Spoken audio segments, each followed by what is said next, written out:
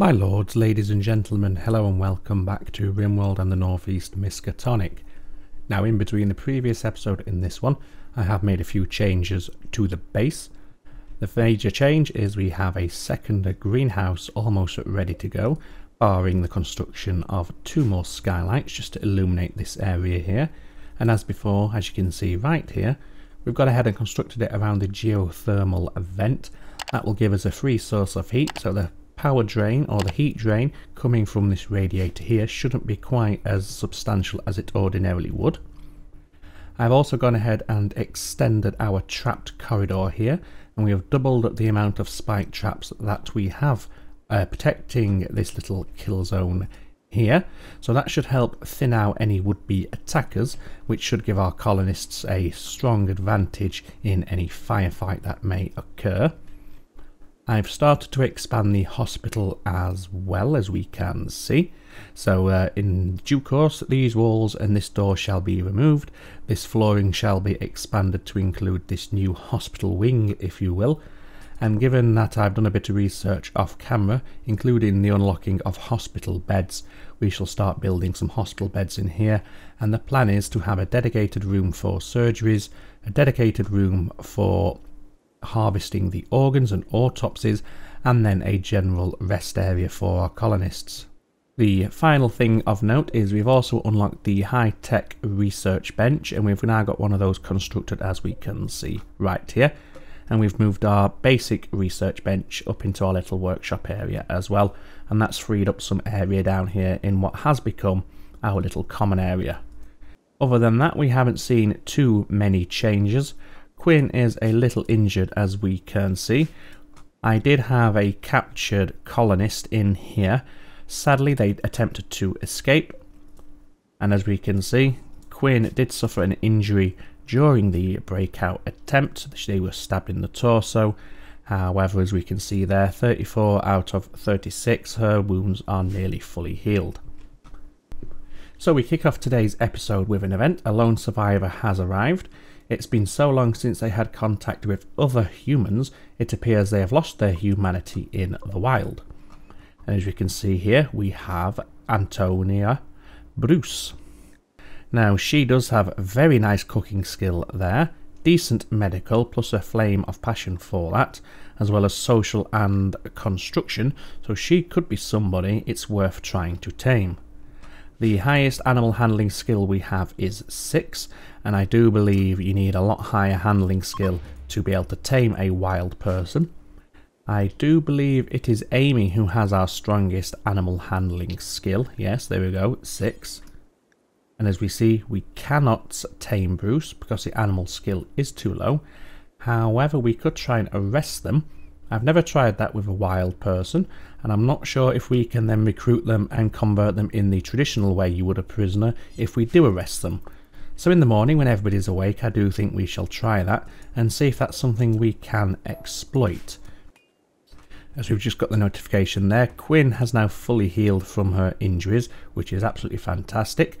So there's no infection or sepsis to worry about this time around. As we know, sepsis has been a problem for the colony so far, as we lost Izzy to a bout of sepsis, unfortunately, and we had to say goodbye to one of our colony founders. So with our latest sermon now completed, I do think we will send Amy down here and attempt to arrest Bruce. There is a 100% chance of success, so we will be successful in this attempt, and then we'll see what sort of interaction we can actually perform with Bruce once she has been arrested. There we go. Now you may notice here I have disallowed use of this door. That is because initially we want our colonists, or our prisoners I should say, to be housed here where their mood will tank, and it should make converting them a lot faster. Once they're a fully fledged member of our religion, we shall then transfer them into this prison cell, which is a little more luxurious, and therefore we should be able to recruit them faster. So that's the aim of the game there. Now let's just go ahead and see if we can indeed attempt to recruit and convert Bruce in the traditional prisoner handling manner. We can convert and we can release. However, we could also just straight up execute for the ideology reformation points. Or we could try a violent conversion. This is the first time we'd ever be able to try this, of course. Has an expected quality of 100%. That would give us either, well, the highest chance is satisfying at 65%, but that would not award us any development points. We only have a 20% chance of having a spectacular outcome, which would give us the development points we're so desperately seeking here. So I'm not sure whether we'll do that. We could instead, what's the quality here? Okay, so as we can see, either effective or masterful would both give us development points on the outcome here. And given the 57 plus 19% chance, we have a very high possibility of at least getting 1 development point. I do think we'll try this one first of all, so let's begin this ceremony and see what happens.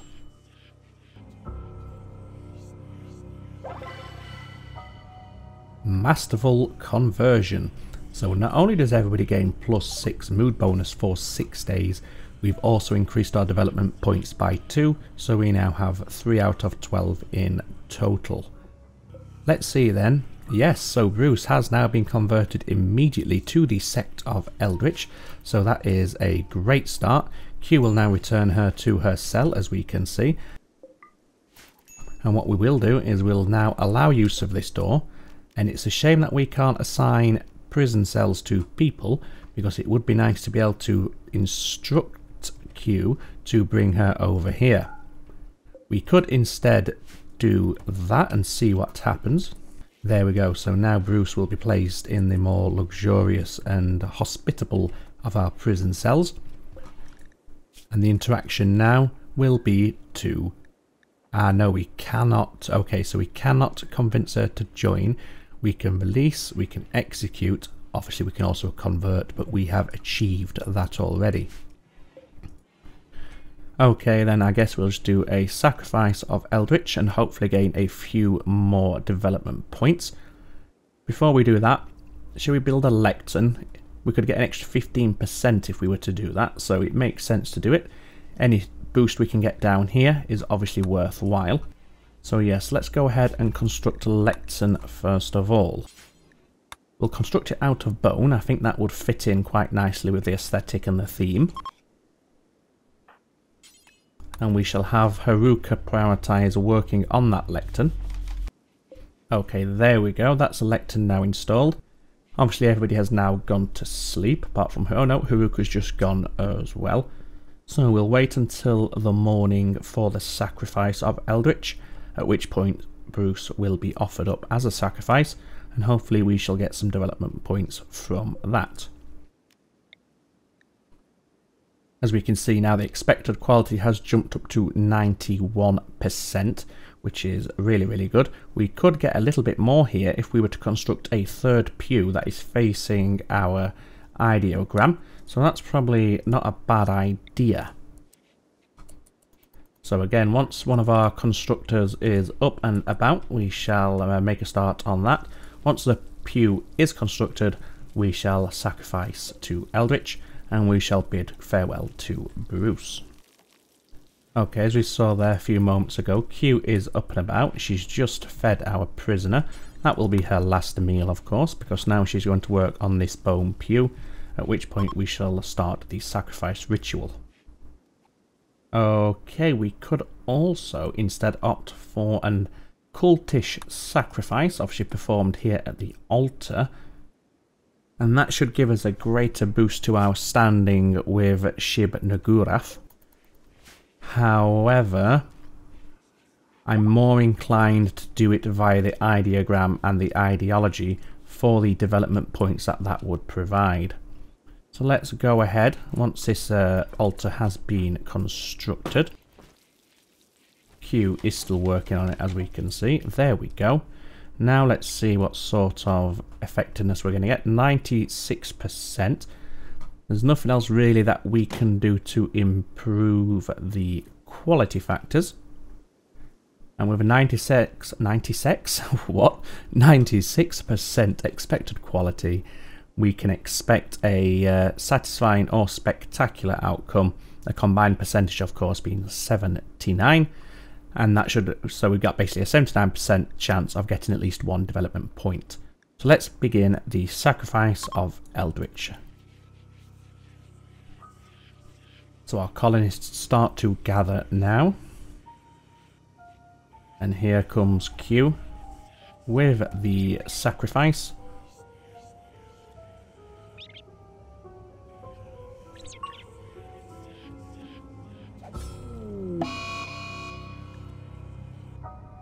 Bruce is attacking after being harmed. Bruce has become a manhunter,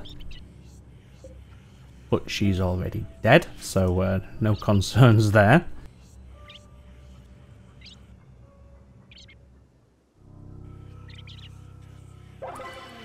Q explained guts on the floor. Well, everybody witnessed what you did, Q. They don't need an explanation. And there we go, a satisfying sacrifice of Eldritch. So there you go, we see +5 mood for 6 days and an extra development point, so we now have 4. Because we had a successful sacrifice, a wanderer, Beerhoff, has joined, and they do have a relationship. They are Svetlana's husband. So we'll accept Beerhoff's membership.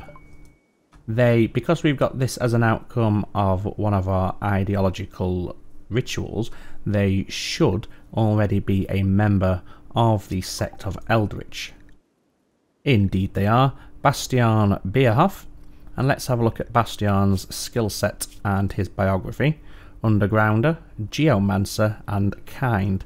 Well, the Kind one doesn't agree with our cult, as we can see. It conflicts, but so be it. In terms of his skill set, quite a handy fighter, both ranged and melee. Decent at building and an expert in animal handling, so that's good. We didn't have really anybody on hand who could handle animals, pardon the pun, so it's nice to now have somebody who can fulfill that role. Obviously, because Svetlana and Beerhoff are wed, we will want to upgrade this bed now to a double bed for them. So we shall uninstall the single bed, and we shall build a copy of the bone double bed as soon as that one has been removed. And what we shall do is, are any of our builders currently free? Anita's building a power conduit. We'll prioritise the double bed, I think. That should take priority here. In the meantime, we can look at Beerhoff's work schedule. As always, Firefight and Patient are set to level 1. Handling will be level 1, which means we can now start to reduce the priority of everybody else. Hunting level 1 as well, so you will need a ranged weapon. We do have one available spare, so that's all fine. Construction level 1 as well. Mining, you can be priority number 2. Fishing, we'll put number 1, but we don't have any fishing zones set up yet. And then the rest will be taken up by cleaning and by hauling. So welcome to the colony, Mr. Beerhoff. I hope you fit in quite nicely. We need to assign this bed, of course, so Svetlana and Beerhoff will now share a room, which is good because we still have one spare in that case, so should we capture or have anybody else join the colony, we have a ready-made bedroom for that person. Okay, so as we see now, the walls in the hospital have been removed, so the hospital has been expanded in size. Let's just check that the power conduits that I asked to be constructed have been. Yes, they have. So what we can do now is put down some lighting in here. All the skylights have now been installed over here, but we still have one small patch of darkness in the far corner. So let's see if we can put a single skylight in just there. We have 4 glass panes available. Oh no, we can't. It won't allow us to. Well, never mind. So what we can do now is start planning what we want to grow in this greenhouse. This will be food. We have primarily food growing here and a little bit of heal root, so that's okay. We don't really need to grow any more food over here, I shouldn't think. Instead, what we shall have first of all is a fairly large-ish strip of cotton. Cotton plant is also always, I should say, not also, it is always a useful utility plant to have, especially for crafting items of clothing, of course. The next growing zone we shall have a little bit larger, and this one we shall instruct our colonists to start growing some, perhaps tobacco or smoke leaf, or even psychoid plant. Yes, maybe we'll get into drug production and start selling drugs to wandering caravans for increased monies. We'll have another growing zone here and along the top, and then we can squeeze one more in there. I think here we might do a bit of food production just to supplement the potato plants.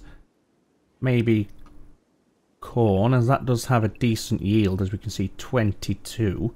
Yes, we'll go corn there, since it's not the biggest, but it has a high yield.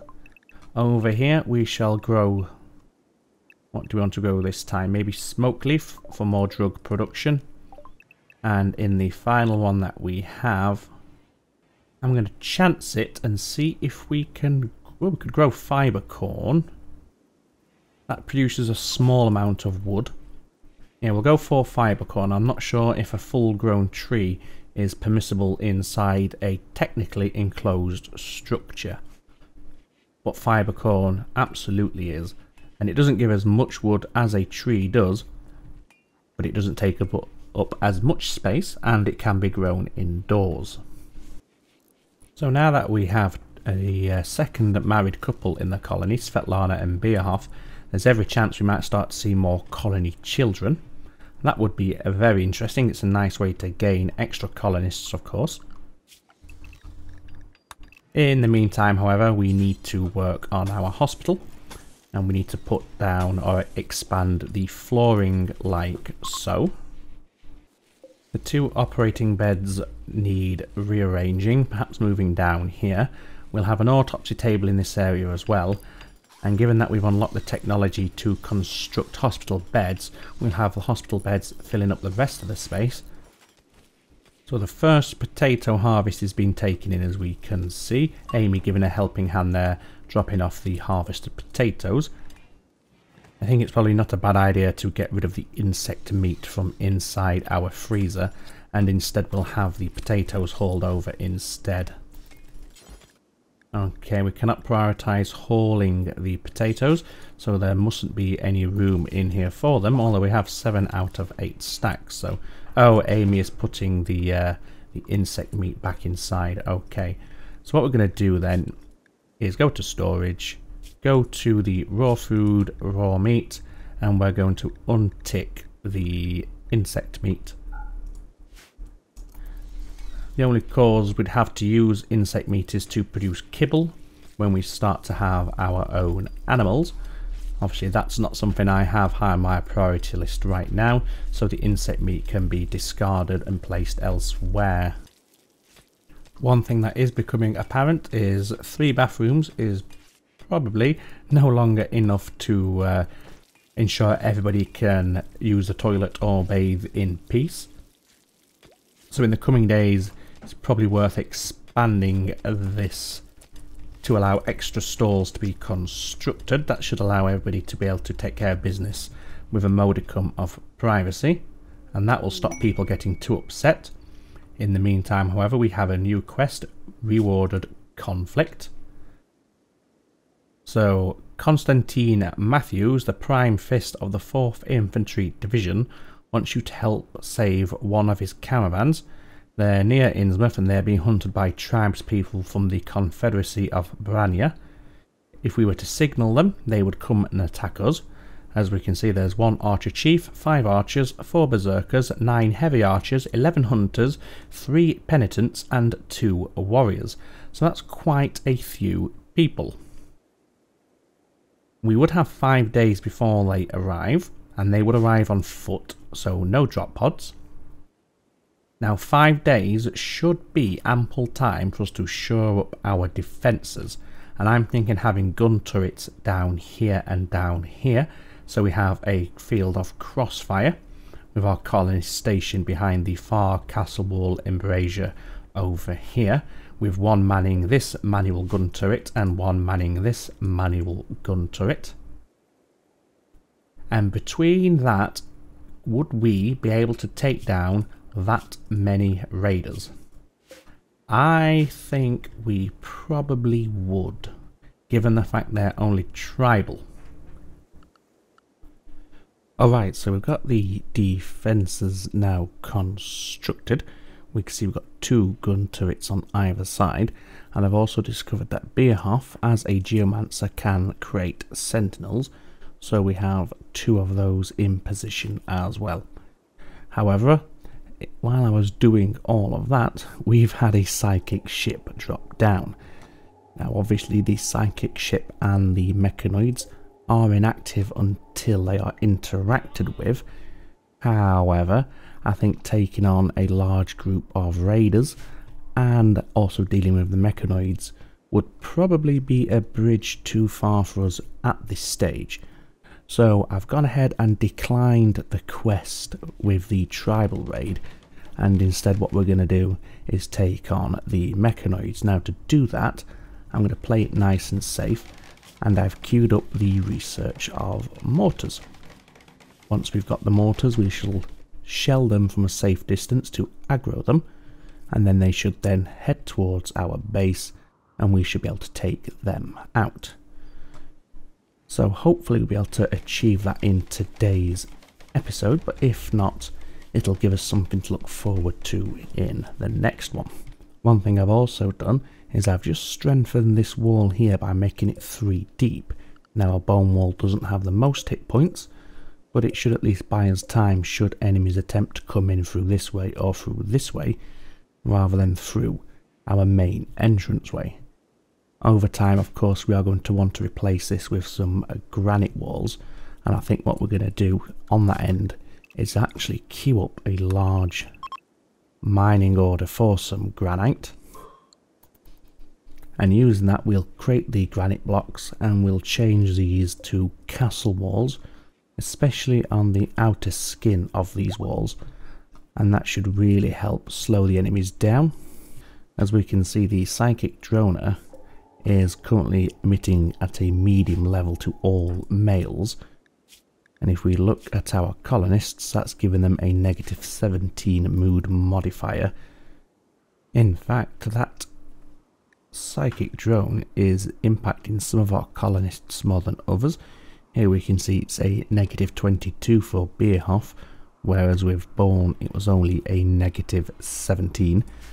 So obviously we want to get this mortar research done sooner rather than later. That way we'll safely be able to aggro the mechanoids without having to send somebody out and put them in harm's way. So yes, the sooner we can get that done, the better.